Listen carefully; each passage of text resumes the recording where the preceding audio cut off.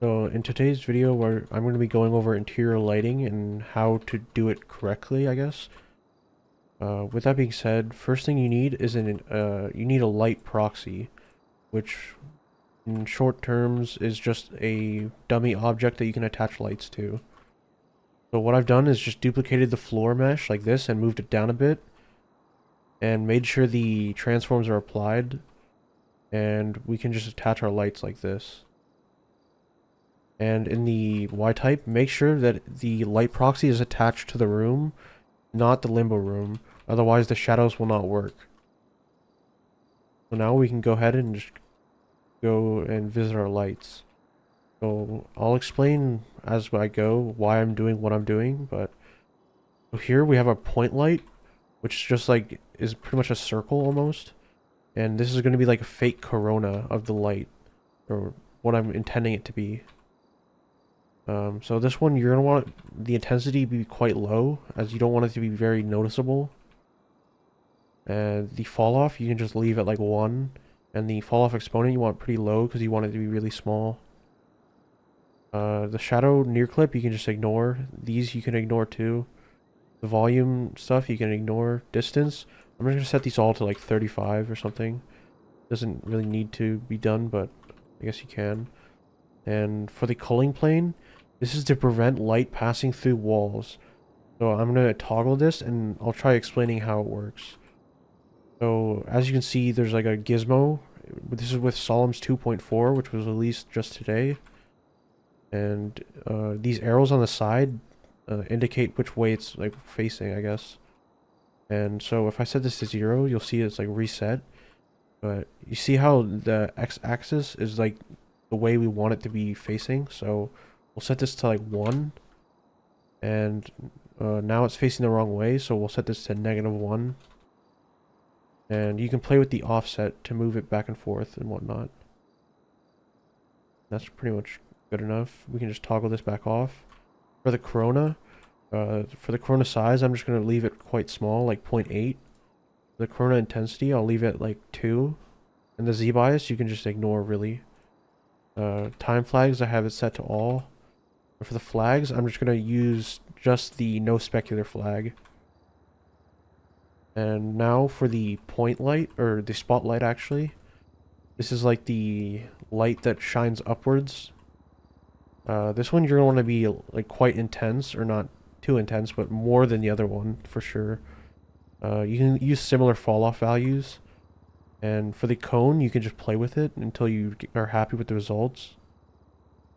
I'm just going to use like 100. And the cone inner angle is like the blending, or like, I guess the gradient, like how sharp it is. I'll set this to like 0.7 or something. And for the volume, I'm going to set the volume intensity to 0.1. And the rest you can just leave like that. For the distance, I'm just going to set this to like 35 as well. For the culling plane, I'm going to do the same thing as the previous one. Set this to -1 and then 0.25. I'm actually going to move this back a bit more just in case it blocks it from showing on the wall. I'm going to toggle it back off again. And for the corona, you want all this set to 0 because you don't want a corona for the spotlight. Or the, yeah. For the flags, I'm going to use just the draw volume flag, and that's pretty much it. You can optionally use not in reflection, but I'm going to choose not to. That just makes it so it's not in mirror reflections, I believe. And now what we can do is just duplicate these around each of these lights. Now we've got these lights set up. Now we can go ahead and do the ceiling lights. Actually, wait, hold on, I missed something. I just realized something. I need to invert these lights that are facing upwards, as these lights, they need to be facing down. I'm just going to select all of them. And then I'm just going to rotate them on the x-axis by 180. And it should be good. Oh, wait, I need to do individual origins. 180, there. And then now what we're going to do is do the roof or ceiling lights. I'm just going to duplicate one of these point lights and move it into position.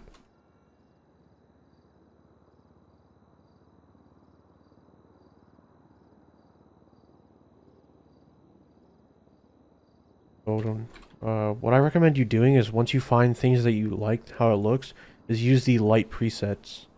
You can create your own here with the plus, and it's very useful. So for the ceiling lights, I'm going to change this to a spotlight, and I'm just going to apply this preset and explain what is just in the preset, I guess. So here we have the intensity set pretty high, as we want it to be quite noticeable. And the fall off and fall off exponent's pretty low. And we have the cone inner angle set to like 180, so it covers the whole thing or whatever. These you can just ignore. The culling plane, I'm going to edit this because this isn't really correct. I don't think it is, yeah. It doesn't look like it. I'm just going to set this to 0.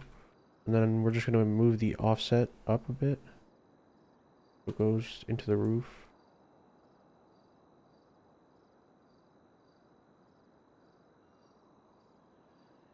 Then we're just going to make sure that the arrows are facing down. So this needs to be -1, I think.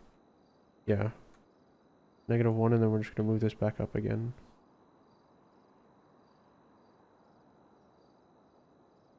And for the corona, I believe we don't want the corona, so we're just going to set this to 0 for all of that.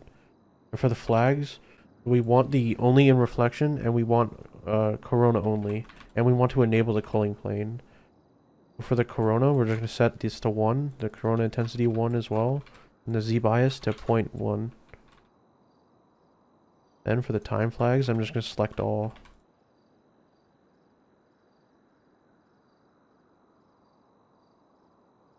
I'm also going to, wait, never mind. But what I'm going to do is, I'm going to duplicate this point light, and we're just going to apply this other preset. So this top part here is mostly the same, but what we're going to do is set the corona to 0, and we're going to do the same thing for the culling plane. For the flags, we're going to just enable culling plane, that's it.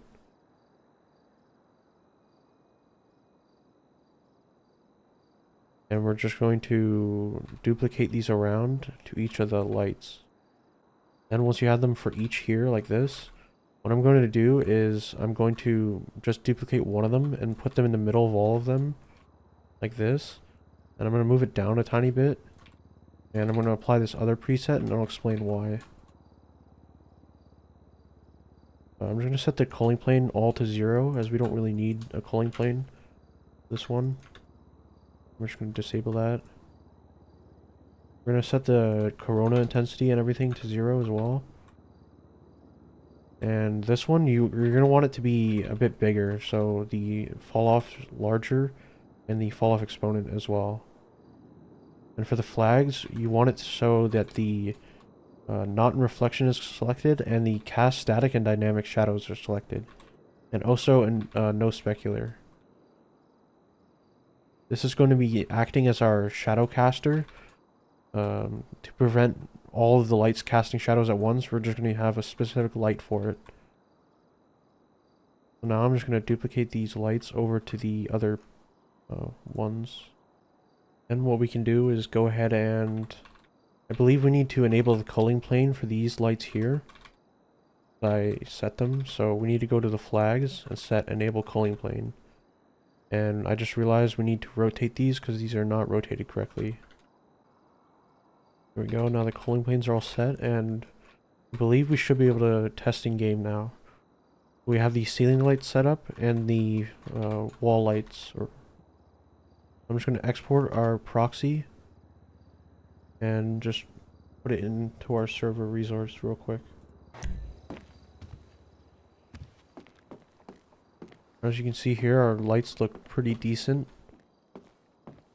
But I might need to change the coloring on it a little bit.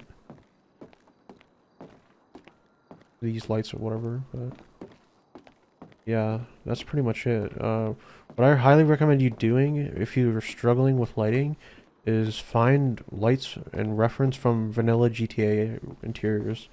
That is the best reference. There's no other option really, because Rockstar knows how their own game works. So yeah. Just with that being said, I hope this video helped you, and let me know in the comments what you, I guess, any suggestions for any future videos.